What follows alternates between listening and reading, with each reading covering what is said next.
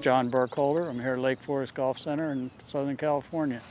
I'd like to introduce you to a system I've developed for practicing breaking putts and learning how to read greens. It's called the U-Power system. It basically consists of 3 different U's that go around the hole. Each one is a different radius depending on the severity of the break going to the hole. What we're going to learn is how to develop a path to the hole. There's a certain door to each hole on a breaking putt, and if you develop the path correctly to the hole, you got a good chance of dropping it in. And we're trying to make all these.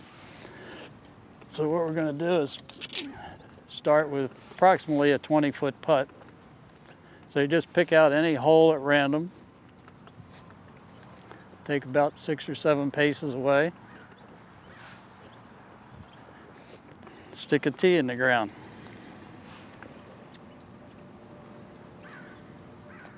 Just put it at an angle where you can put a loop. All these come with a particular string. You just hook it here. You read the green from here. You walk around, pick out the slope. This one is fairly obvious to make it easiest for us to practice. Always look at your spot from the hole going back, so you can tell this is an uphill putt besides a breaking putt. So what we're going to do is pick out a spot where we think if we putt parallel to that string, that it will fall in the hole. So you can just lay the string down straight to start with.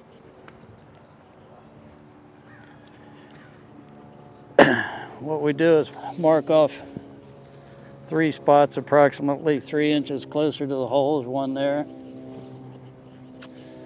one here,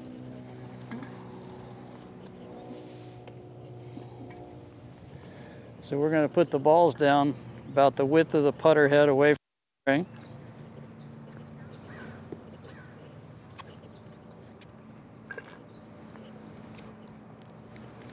Our goal here is to put it parallel to the string.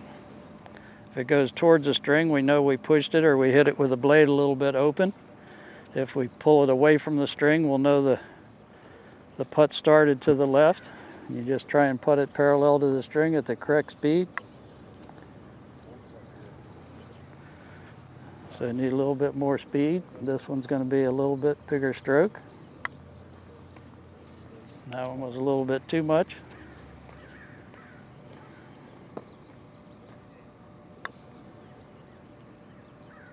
And that one was not quite enough.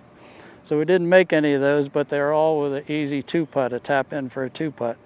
So what we're trying to do is identify the path into the hole.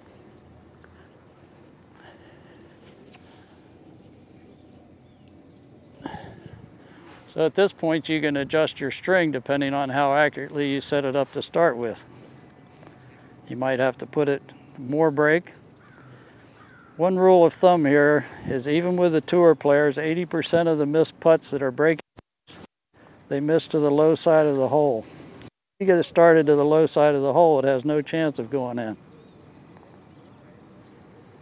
So I think I've got that string pretty much in the right place. So I'm going to take one that's marked as an 18-inch radius. This is for breaking putts from about 12 to 30 inches of break. We position that around the hole about where we think the door is going to be.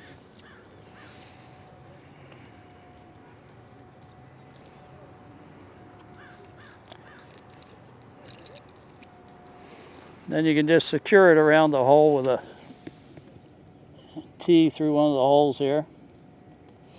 And the radius on this is a little bit larger than the hole, so you want the set to the high side of the hole because the ball coming in on the high side is always going to have a chance of falling in the hole. If it comes in too low, it's not going to fall uphill. And then this end of the string you can secure with another tee here. Just pull the string tight, stick it down on the ground, and you're ready to go.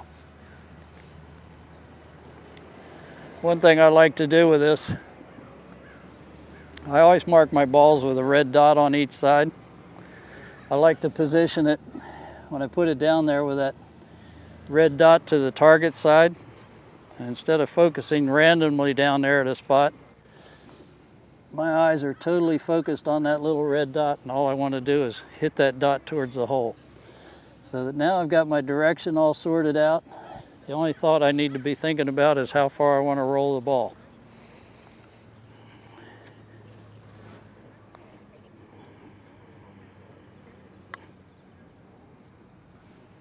That one I didn't quite hit hard enough, and I got that.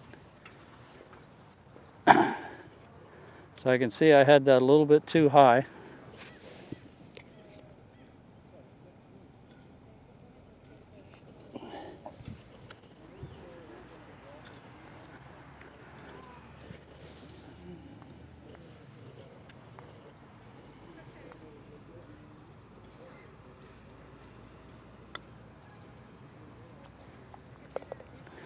And that's our goal right there.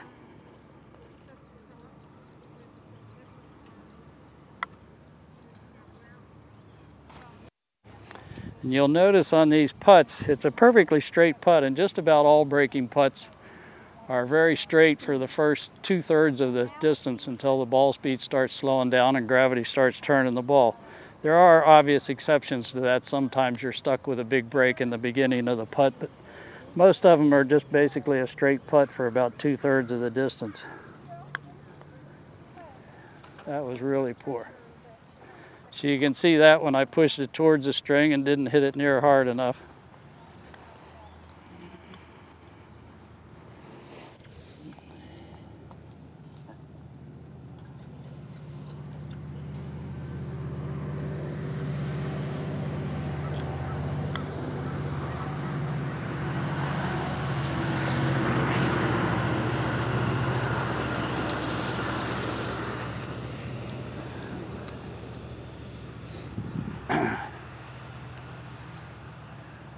So now's the time where you might want to spend another 10 minutes doing this drill with 3 balls.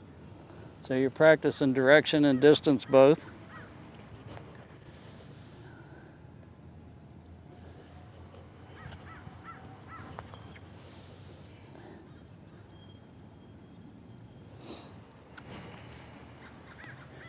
Now's the time to put pressure on yourself, which is what you need for effective practice, is to always have pressure.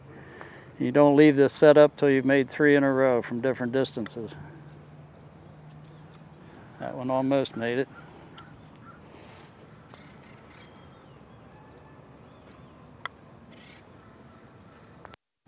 That one almost made it.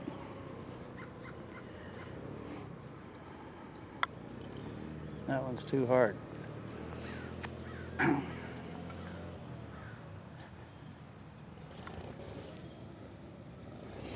Which you might find helpful too if you have an uphill putt like this that's breaking and you come up short.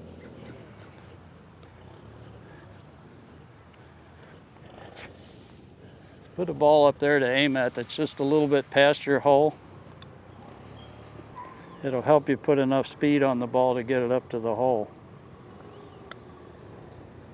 Sometimes too much.